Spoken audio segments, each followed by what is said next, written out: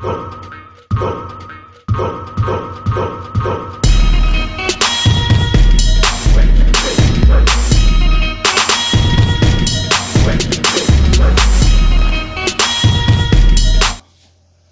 up, babes? Yeah, again, they're back on the comedy section, they're on the comedy section. Yes, and we are here with Mr. Josh Wolf. I ruined my best friend's bachelor party and it was hilarious. Sir. I don't like the word ruined and hilarious in something that should have been a very wonderful experience for me. I don't like that. I ruined and it was hilarious. Say you know that something like this going on. Alright, Mr. Wolf, sir. Let's see what happened. If it's something that can be forgiven. What, sir? 8 bars entertainment, Dupree. Yeah, boys, let's go. Pulse comedy. I love practical jokes. This is my best one ever. My buddy asked me to throw him a bachelor party. And I was like, man, you want me to do that? I said, I'm a comedian. I always go for the laugh, and I hope we can shake hands and be friends later. But I'm going to fuck up your day. Well, in that sense, you told me that, then I'm going to have to just say, well, if it goes downhill, then I'm the one to be blamed for that. Yeah, because you tell him straight up. Say him a comedian, so he's going to go for the laugh. Yes, sir. So he's going to fuck up everything. And he come like your friend still insists with me. Alright. No problem. As long as you agree to do that. I said, I don't think you're listening. I'm already trying to decide how to fuck with you, so can we just like not have me do it? And he was like, buddy, you've been to Vegas more than any of us, you planned the party, you get the girl. Now look, I got him a girl for the end of this party, that's what he wanted, a stripper. I'm not a stripper guy. I've never have been a stripper guy, I don't really care. But he wanted a stripper at the end of this party, that's cool. I wanted the beginning of the party to be for me. And what did I want to watch? What do I like way more than strippers? I like weird shit. Guys, if you're like, hey man, there's about to be some weird shit happening in an alley, I'll be like, I'm gonna fucking watch that. Yeah. 100%, I love it. How weird? I wanted people walking out of his party like this. What the fuck just happened to them? Like, some guy walking out with a limp, like, why are my hands dirty? Like, weird shit, right? Where did I think I could find that? I went on Craigslist in Vegas. Well, guys, I have never felt so horny and sad at the same time in my entire life. When you go on Craigslist, you go on Craigslist. No, but that friend fancy, that friend. So anything up that friend fancy. Yes, you know? just keep that in mind. Anything up that friend fancy. Because they tell himself I'm gonna fuck you up. Yeah, straight up, sir. Scrolling through. It's all sex stuff. I don't want that. I want weird. And then weird jumped off the screen to me. This woman's advertisement was 3 words. That's it. And those 3 words were, I'll wrestle ya! And I was like, fuck yeah, you will! That at least deserves a phone call, I think, right? I call her on the phone. She is 6'250". Her special skill is that she'll come over to your house, she'll get naked, and she'll toss you around for a little while.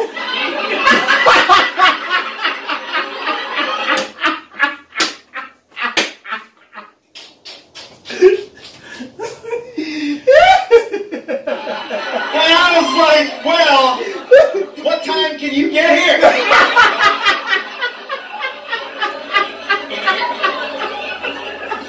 So, she shows up, and I open the door, and she's legitimate 6'250", right?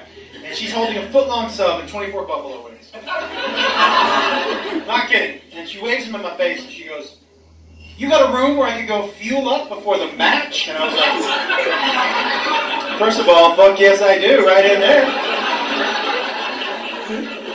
And I said, second of all, you should know that the person you're wrestling today... It's not me.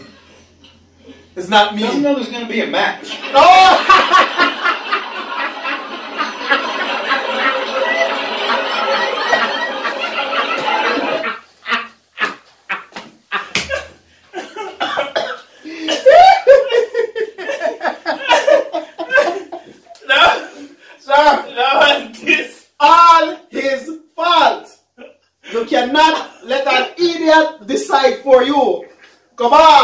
somebody tell you say, "Man, comedian," and they go fuck you up. Exactly. Do not let an idiot decide for you, no matter what. All right, your fault. You know, I don't know if that changes your professional approach at all. So she goes off into her room. My buddy comes over, and we've got him on stools just like this one. And my other friends are standing behind him, and we get him blindfolded. And he's, well, I don't want to ruin the surprise, you know. And he's like, "Oh, this chair is one Ralphie May away from an accident. I'll tell you that right now." He smells the rat, sir. No, well on there. So when he say you sit up on a chair and his chair is one Ralphie May away from an accident, you know what Ralphie May? Yeah. One fat comedian. Okay. And he said this chair is one Ralphie away from accident. Yeah, so Ralphie May if you do too. So Ralphie May is a fat comedian. So that's when I refer to that. Okay. Alright. And he's like, "Oh, this chair is one Ralphie May away from an accident. I'll tell you that right now." Yeah, so you see, if you know about comedy, you know what I talk about. Oh. You don't think he knows he's 900 pounds? He fucking knows. So, he's sitting there and he's like, "I'm so excited!" And I was like, "Me too!" And he says, "I'm ready." And I said, "Okay," and I call her out. Now, none of my other friends knew what I had planned. So when she walked out of that room naked, collectively, they were like, "What the fuck?" So wonder if that got him frightened, no. No, well, no, look, no man, because you hear the man say, the virgin where I will get the attack in blindfold, so but he must hear when them say that. Yeah, but you know what? Yeah, but to how they say it could say like this does not sound too fun. But because we know, so in virgin them come and when the girl walk out naked, I don't say what the. So it depends on how they said it. I'm going to get up, sir. Hold on this. So probably they'll say it low as me here. Collectively? Sir, collectively, whisper becomes nice, sir. Collectively, whisper becomes nice. Okay, sir. Collectively, they were like, "What the fuck?"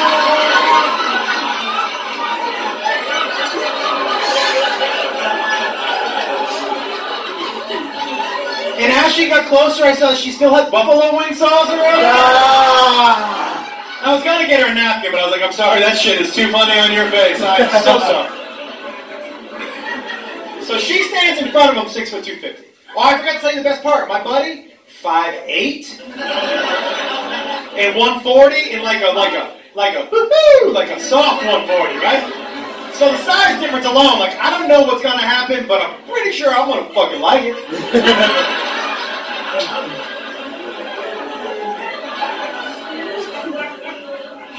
And he says, "I'm ready." And I said, "Okay." And I take off his blindfold. And the only word he could get out of his mouth was fuck. I'm saying fuck, sir. It's not wow.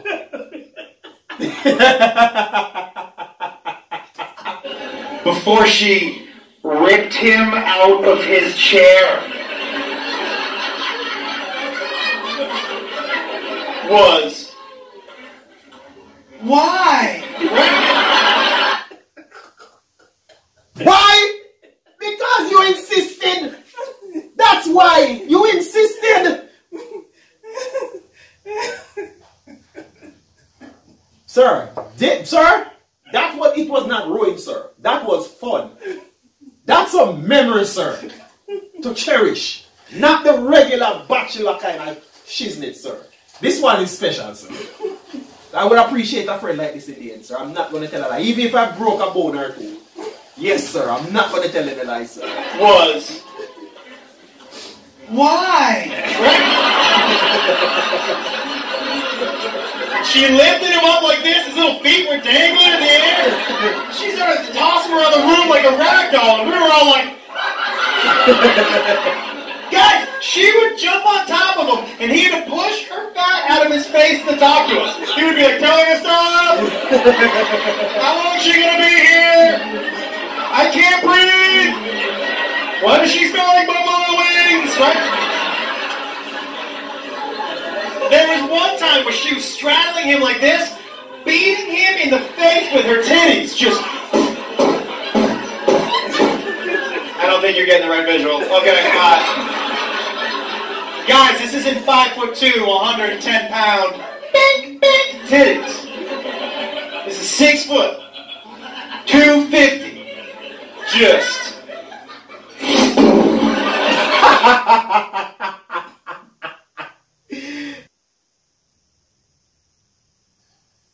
Seen that in the history of fucking never ever, I'll tell you that right now. So she thinks her job is done, right? She walks over here to this side of the room. My buddy gets up mad. You know when you can tell someone is mad where they never take their eyes off of that thing they're mad at?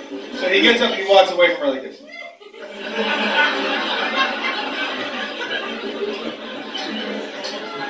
And then something in him just snapped. And he just looks at her and he goes,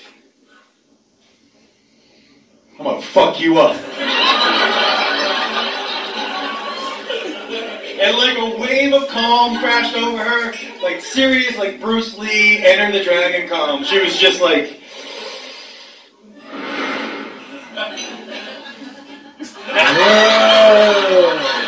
That's so and they ran at each other. Guys, you understand what's happening? They're fucking fighting for real now.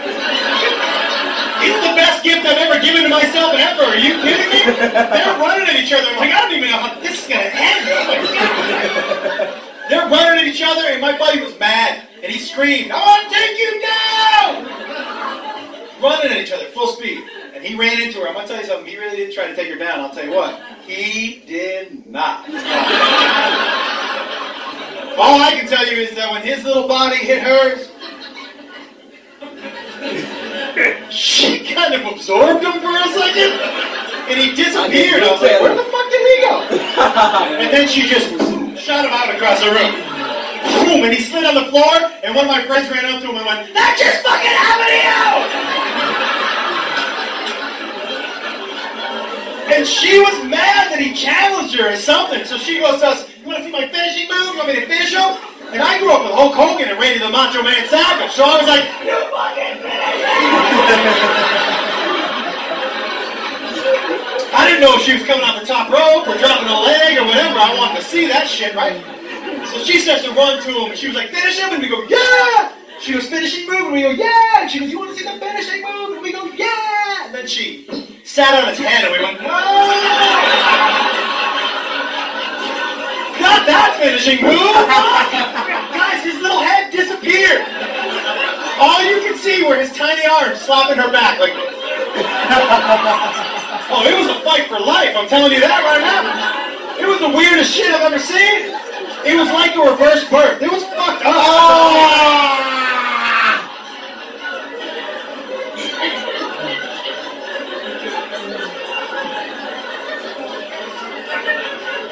And here's how you know you pulled a good practical joke. A good practical joke is a joke that continues to pay dividends long after the joke is over. So, like a month and a half after the wedding, after the party, 2 weeks before the wedding, I ran into his dad. And his dad goes, hey, you're not coming to the wedding? I was uninvited to the wedding, by the way. Totally worth it, totally. So he was uninvited.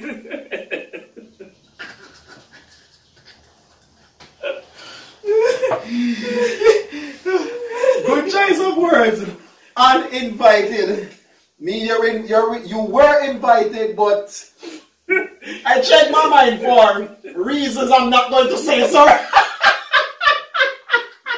Uninvited.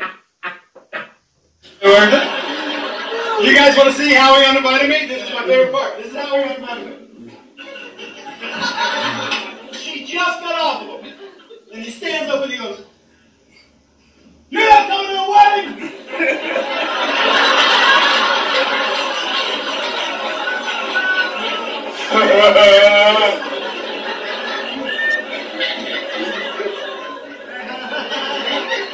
So here's how. His dad goes, you know, come to the wedding? I go, no. And then he goes, why not? And I said,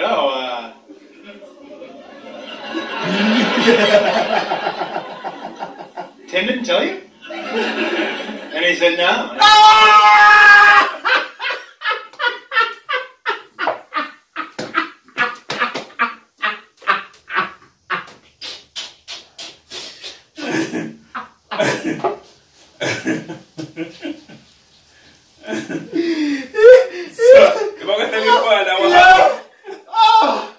Wow!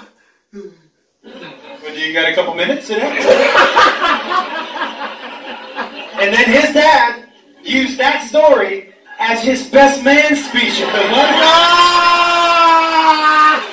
Fucking winner, winner.